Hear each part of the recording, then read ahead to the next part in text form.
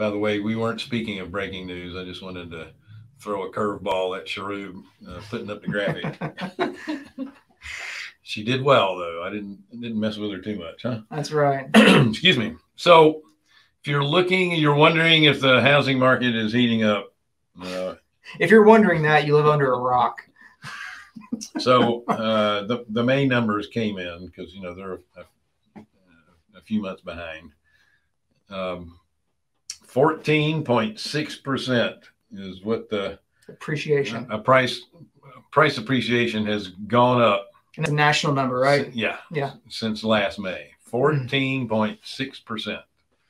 That seems pretty decent. Yeah. Yeah. It's not sustainable, obviously, yeah. But if you're a seller, this is great news. If you're a buyer, it's not great news. If you're a real estate investor, it makes it tougher. Yeah.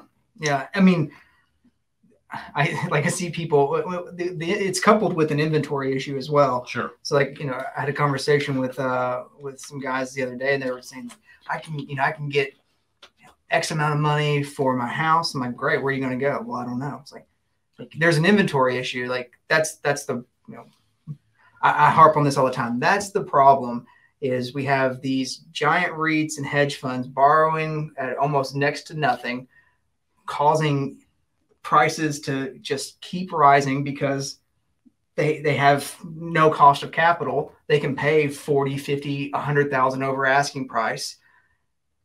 And people, you think, oh, this is a great deal. I'm going to cash out my equity on my home.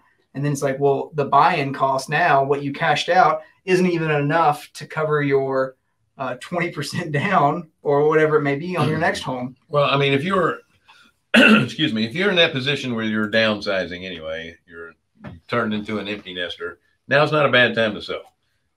You're going to be paying a little bit more for that smaller home. Mm-hmm. But you're still going to have plenty of money left over. Yeah. Assuming you didn't have it mortgaged to the hilt in the first place. Yeah. Yeah. But now's not a bad time to rent. While rents have been going up, they haven't been going up nearly as high as the appreciation. If you can find a place to rent. Yeah. That's another on the market that you're in. Well, I mean, yeah. I mean, if you're coming to the Southeast, like when we're talking about this, we're talking locally right now for homes and rental properties and just apartments in general. It's tough to find them. Yeah. It's really tough. What was the inventory? What's the days on market, or not the days on market, but the days of inventory for Charlotte? 18 days. Last month. I thought it was 17. I think it actually went slightly down. So finding a place is, yeah. If it's not your primary residence, sell it. If you want some cash and you have a place to put it that has low tax liability, sell it. Yeah, if it's a rental property and you always want to take a look at your portfolio, mm-hmm. see which ones have the most equity. It might not be a bad time to get rid of the ones that are the most headaches. Yeah. Because we always have stinkers in our portfolio. And, yeah, I mean, if you're doing it right, I mean, you're always going to have some. Yeah. That said, I was reading in the Mecklenburg Times.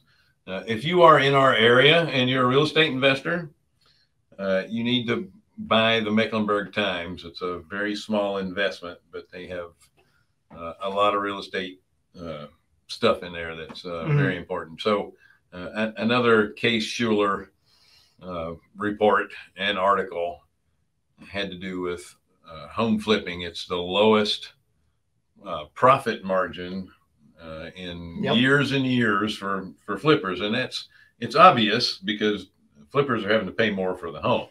Yeah. Because they can't. And for the materials. And it costs more to, the supplies are a lot higher. Yeah. That said, the average margin was still over 40% return.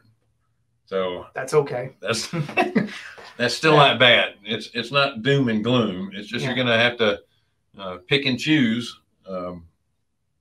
You don't know when this is going to end. And in my opinion, it's not going to. You're not going to see prices come down. The only thing you're ever going to see is the rate of appreciation slow. Mm. Homes are still going to go up in value. We're going to have a total meltdown of the housing industry, and I don't see that ever happening again. They fixed that problem.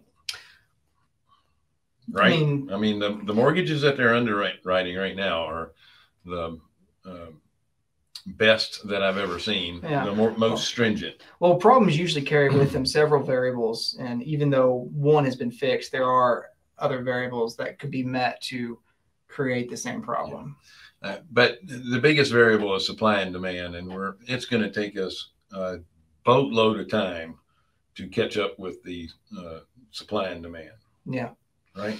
Well, I mean, as long as people don't get priced out of homes, I mean, that's the issue. I think that a lot of people are facing is your first time home buyer? I mean, at this point, even like your second or third, are they getting priced out of the home? The ability to own a home. Yeah, and every time I hear the experts speak on television, they always talk about the 20% down you need. I don't know anybody that ever put 20% down. No, there's so many not ways. On their first home. Well, not on their first home, and I mean honestly, like not really on your second. I mean, you can still get a conventional loan with 5% or more down. Yeah, no, yeah. And I get that. Perhaps if you're buying an investment property and you've sold your property and you're using proceeds to buy the new one, you're putting a lot more down. Mm-hmm. But most people aren't. I mean, you would like to be at 80% so you're not paying private mortgage insurance. Yeah. But that's not an issue. And affordability is still there. In certain markets, sure. It is. And I'm talking about monthly payment now. It's still low because rates are low. Prices have to go up considerably in order for you not to be able to qualify for the mortgage payments typically. The down payment would be an issue. Yeah, I get that on the affordability side. Yeah, but rates are going to have to go up tremendously in order to price people out. Now, what's not helping is the inflation, and let's see if it's temporary or not.